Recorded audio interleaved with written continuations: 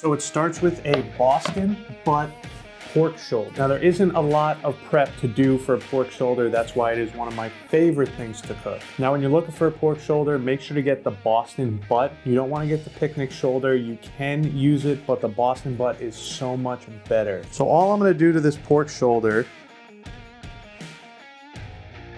is just go ahead and score this fat cap. I always do this with a pork shoulder because it really helps let that fat render down. And there you go. That's all you really want. Nice scored pork shoulder. This is gonna let all this fat render out beautifully, but this is prepped.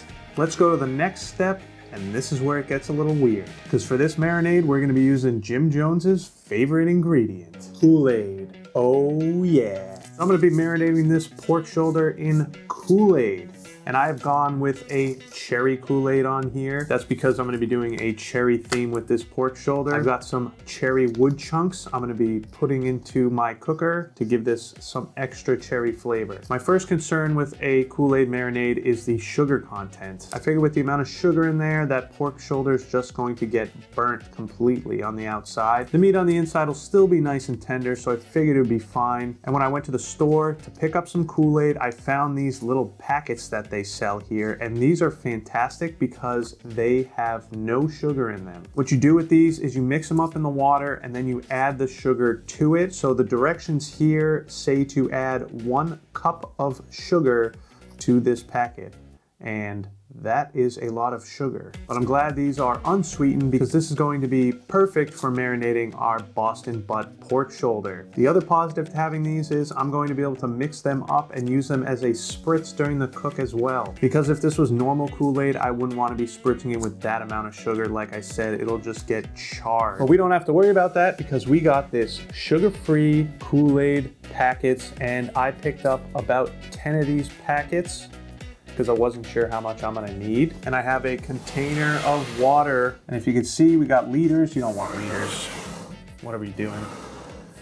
We want quarts. We are at about 7 quarts. Each one of these packets is good for 2 quarts.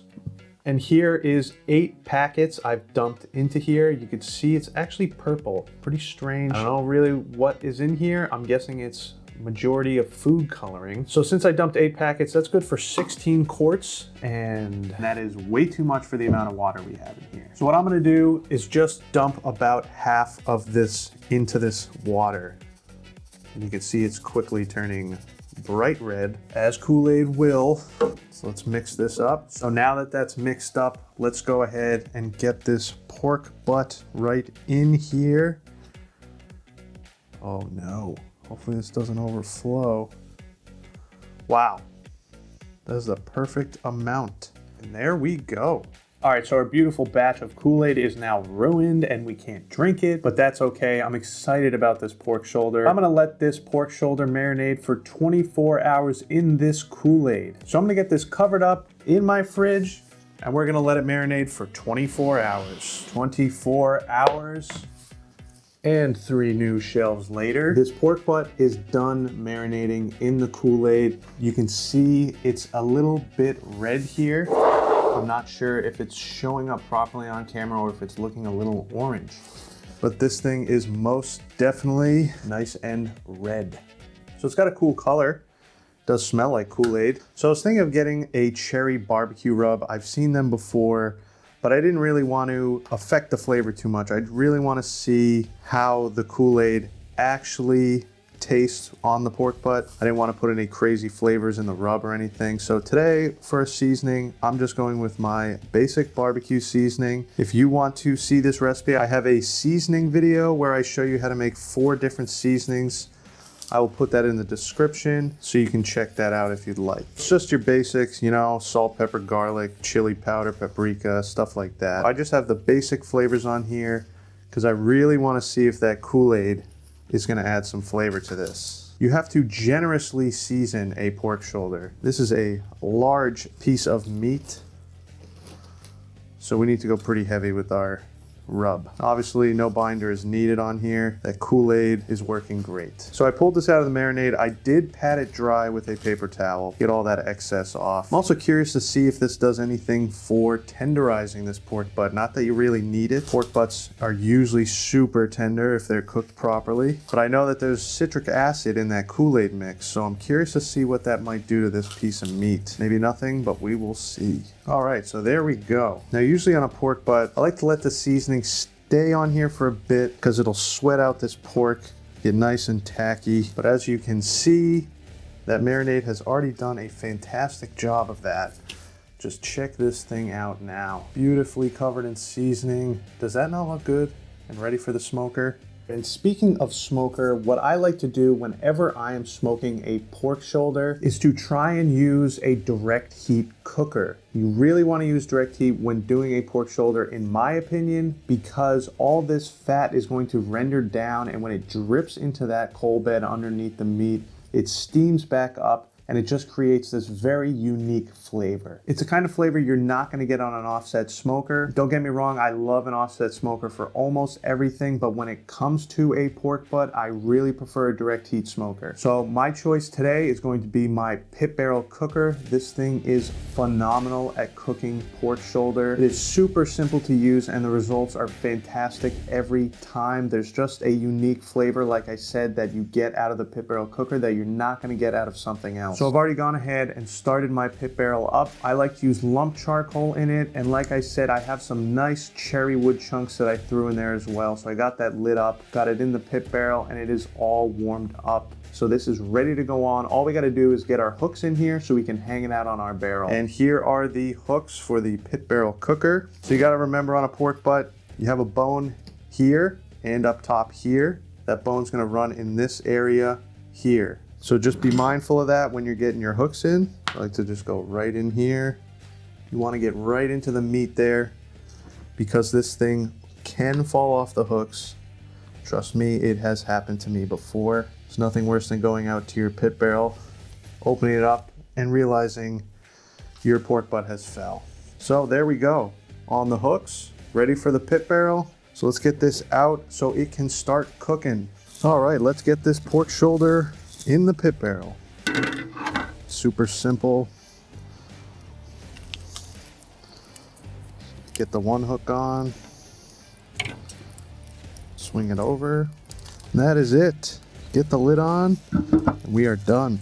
So now you just want to let the pork shoulder cook. I love the pit barrel cooker because it is a set it and forget it style of cooker. Just fill up your coal basket, throw in a few wood chunks, hang your meat in there, put the lid on, and you are done. There's no adjusting temperatures or anything like that. It is completely self-sufficient. And like I said before, the fat dripping down in that coal base and steaming back up is gonna create an awesome flavor for this pulled pork. Now you wanna let the pork shoulder cook until it gets to between 170 and 180 degrees. That is a zone where I found pulling the pork butt to get it wrapped is perfect. Now to be checking the temperatures today, we're gonna be using the sponsor of today's video, and that is TYPHUR and their InstaProbe Instant Read Thermometer. This thing is fantastic. Big numbers, the decimal point, and this thing is so fast at giving you your temperatures. I used to always use the ThermoPen, but I really like using this TYPHUR now. It is so much faster at reading temperatures than the ThermoPen. And my favorite part about it that the ThermoPen doesn't have is it is magnetic. So you can throw it on your fridge, throw it on your smoker, any piece of metal you can attach this to. So we're not gonna be checking the temperature quite yet on that pork shoulder. It's probably going to go between 4 to 6 hours before it is ready to be pulled and wrapped. But like I said earlier, I do wanna go out there and spritz it with a little Kool Aid. So let's jump ahead a couple hours, check on the pork butt, and we'll start spritzing it with that Kool Aid.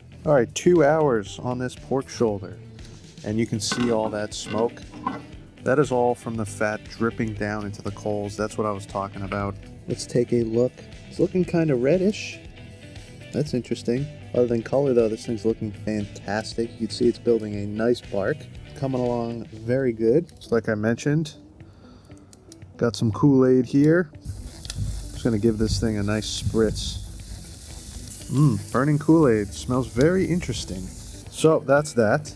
I'm gonna let this go for a few more hours before we give it another check, but I will be spritzing this probably every 45 minutes or so. So I'll see you when it is ready to pull. So 3 hours since the last check for a total of 5 hours.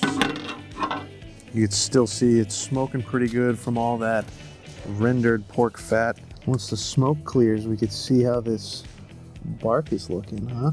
And it looks pretty good to me. Beautiful.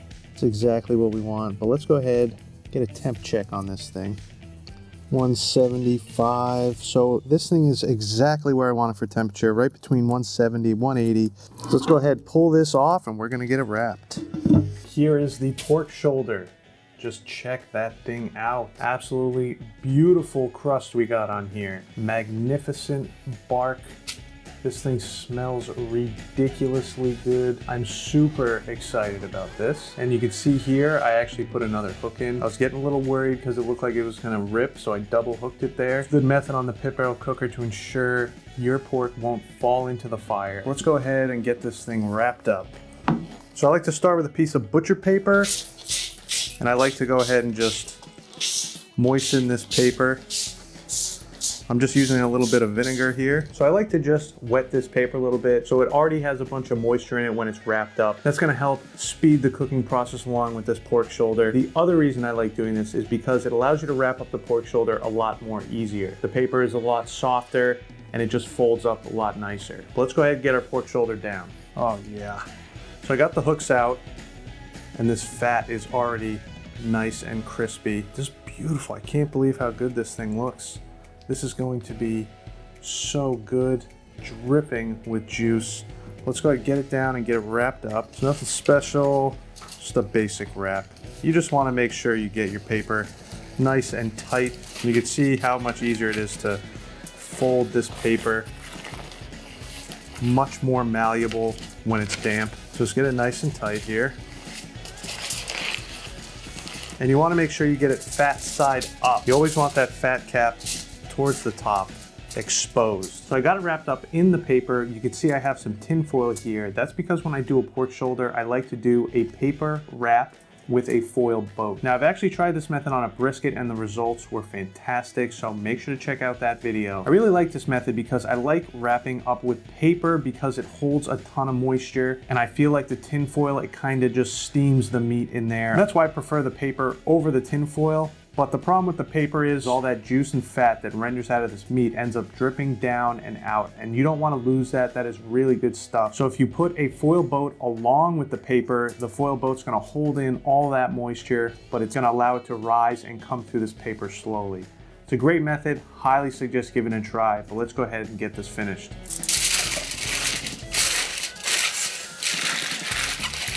So super simple. You're just trying to make little boat for this to sit in, just to collect all that moisture. And there we go. So I'm gonna get this back out on the pit barrel and I'm gonna let it go till we hit that 195 to 205 degree mark. And I will see you when it is time to get this pulled. All right, the pork shoulder has been on for another 2 hours, all wrapped up. First, I wanna just check this for tenderness. Oh yeah, that's feeling just about perfect for tenderness. So we got about 200, 201 degrees. So right around that 200 degree mark, you could take it from anywhere between 200 and 210 degrees. That's where you're gonna want this pork shoulder. I'm sure if I check in another spot here, it'll be a little hotter.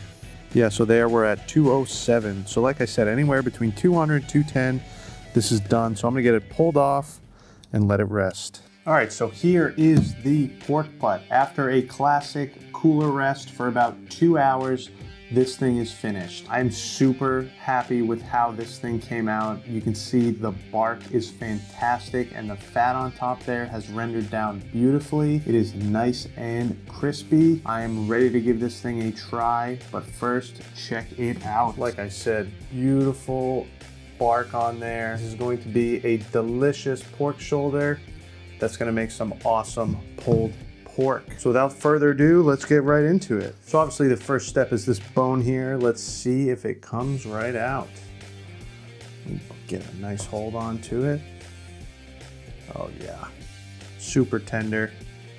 See, there's a nice chunk of meat still on there, but that'll come right off. That is how you know it is tender. So now let's go right to that money muscle and just start pulling this apart. Oh yeah. Just look at that. Just falls right apart. Oh my, this is super tender.